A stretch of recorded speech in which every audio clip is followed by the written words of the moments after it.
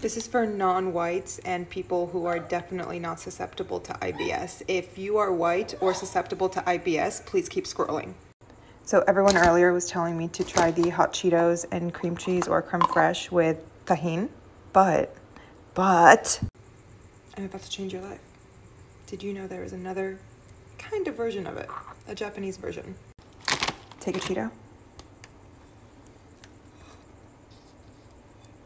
This is very difficult to do with, wait, Robert, can you come help me? I brought in a reinforcement chef. You can critique my method, but for the most part, please stay quiet and hold the camera. All right, go.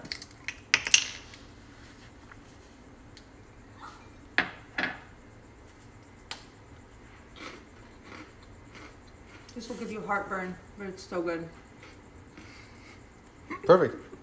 You made it. Thanks, baby. Yeah. I love you.